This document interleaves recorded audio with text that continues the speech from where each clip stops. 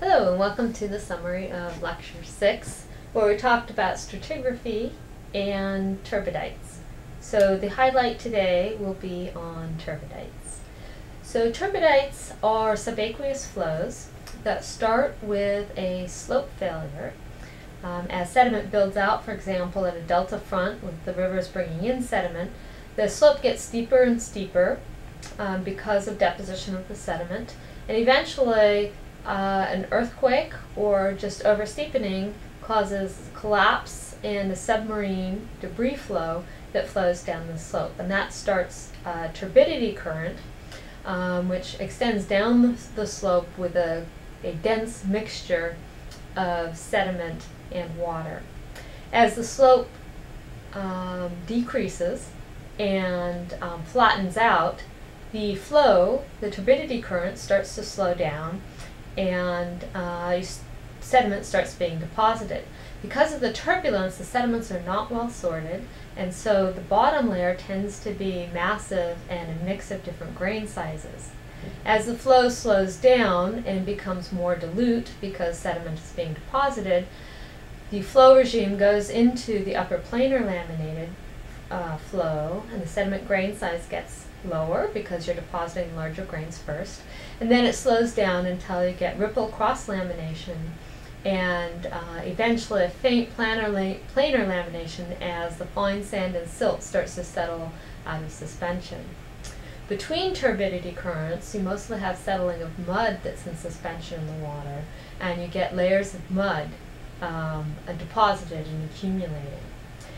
So these flows occur typically in standing water to a large degree, for example, lakes and oceans, and they're one of the important processes along many coasts that distribute sediments from the shoreline deeper out into the water.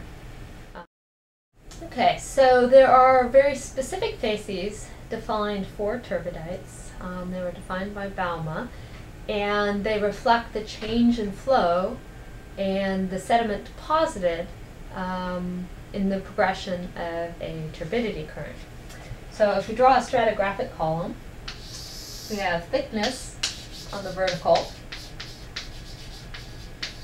and we use grain size on the horizontal axis. We have mud, fine sand, medium sand, and coarse sand here.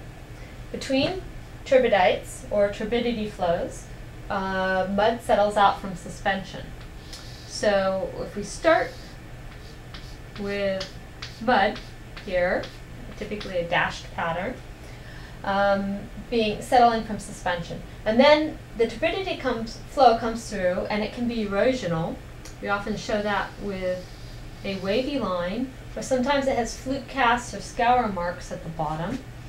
And then, so you have erosion at the base. And then as the flow slows down, you start depositing sediment, and you often start depositing the coarsest sediment first. And then through time, the grain size decreases, as shown by this line here. This first part is usually massive, and the Bauma facies description for it is usually A. As the flow slows down, there's less turbulence, and the grain size becomes smaller, and it's often in the zone where you form upper planar lamination. So we illustrate that with parallel lines, and then we have dots for the sandstone in both of these. And this parallel laminated zone is usually called the Bauma B sequence. Then the flow slows down more, and you start to get current ripples, which is Bauma C, and that's often finer grained sandstone, still sandstone. And then as the flow slows down even more, you start getting into the silt sizes, and that's mostly settling out of suspension as opposed to being deposited in the bed load.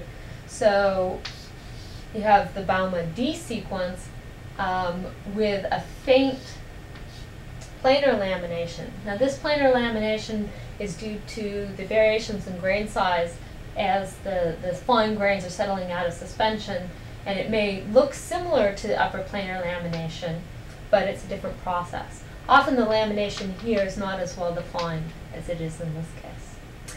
Then eventually the flow stops and the water is still again, and you start to accumulate mud before deposition of the next turbidite.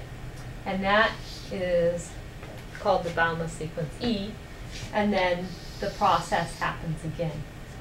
So one of the things that's happened is that this is such a distinctive flow process that we have very standard facies defined for this type of flow. Thanks for watching.